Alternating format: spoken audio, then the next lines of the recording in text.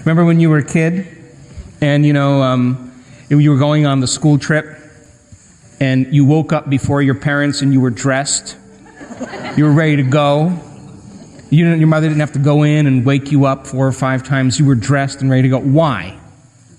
So then we said last night that your biology, your neurocircuitry, your chemistry, your hormones, your genetic expression, your health is all equal to how you think, act, and feel. You with me? Yes. So then how you think, how you act, and how you feel is called your personality. And we said your personality creates your personal reality. So if 95% of who you are by the time you're 35 years old is a set of memorized behaviors, emotional reactions, beliefs, perceptions, and attitudes that function like a subconscious computer program below your conscious awareness, then for the most part, most people are unconscious all day long. Would you agree with me? Yes. So you can't take it personally, because they're just running on a program. And so then we said last night, it usually takes what? Crisis or trauma or disease or loss. And then people wake up. And all of a sudden they begin to become aware of how they're being. And because they feel differently, they can look at themselves for the first time. And that concept in neuroscience is called metacognition. And because of the size of the frontal lobe, 40% of the brain, that's where your self-awareness exists. And it means then you could modify your state of being to do a better job in life. You can look at yourself, think about what you're thinking about. And one of the greatest moments in my life is when I realized just because I have a thought doesn't necessarily mean it's true. In other words, don't believe everything you think.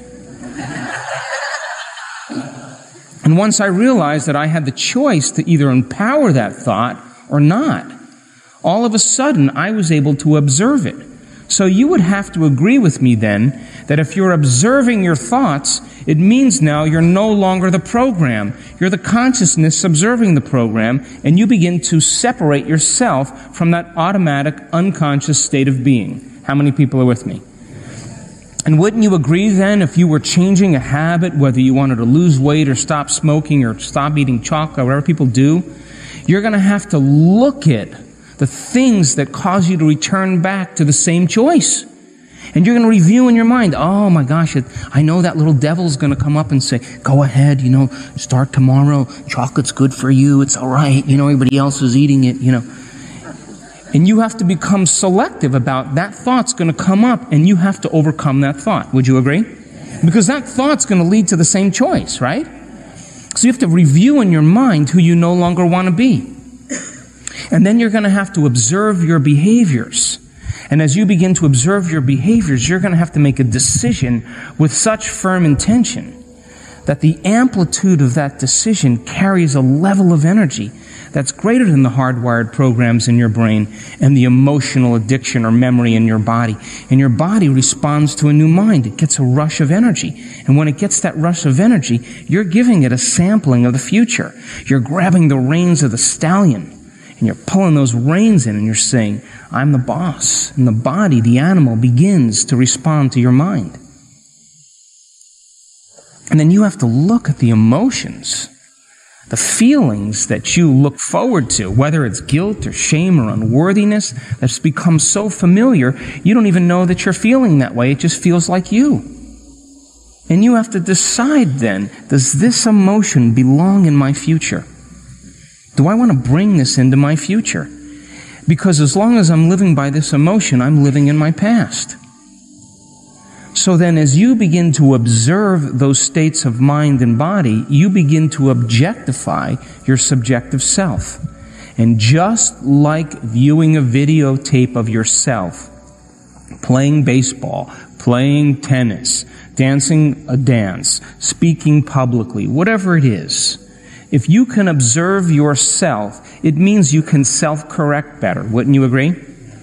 So then the process of change then is becoming conscious of your unconscious self. And when you begin to decide every day who you no longer want to be, you are retiring the old self. And the body will crave the emotional payoff just like an addiction. And you have to understand that that's the biological, neurological, chemical, hormonal, physiological, genetic death of the old self. And when you begin to understand that, you can work then in creating a new self. And you can begin to emotionally give your body a taste of the future ahead of the actual event. And as we said last night, the emotional signature is exactly what signals the gene. Because the body does not know the difference between the actual experience in your life that creates the emotion and the emotion that you're fabricating by thought alone. To the body, it's the same. So the materialist would say, I can't give thanks for my wealth because it hasn't happened. Well, that's because you believe that your personality somehow is being created by your personal reality. In other words, your environment is controlling how you think and feel. That's the Newtonian model of reality. But the quantum model of reality is how you think and feel begins to affect your external environment.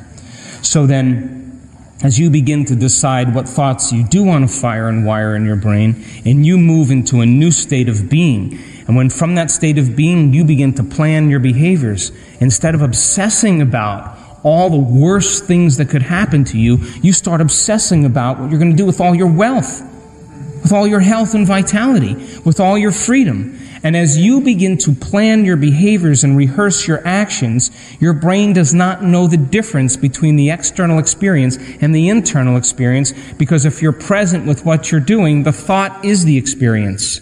How many people are with me? And the brain captures a thought as the experience because of the size of the frontal lobe. That's the crowning achievement of the human being. That's where you create from. And as you begin to speculate possibilities and you review it over and over again, the frontal lobe silences the circuits in your brain that has to do with all the chatter. It's the symphony leader, and it cools off the voices and the chatter in your mind, and it begins to randomly select new networks of neurons based on what you've learned intellectually and what you experienced. And as the brain, the frontal lobe begins to select different networks of neurons, it creates a picture, and that picture is called an intention.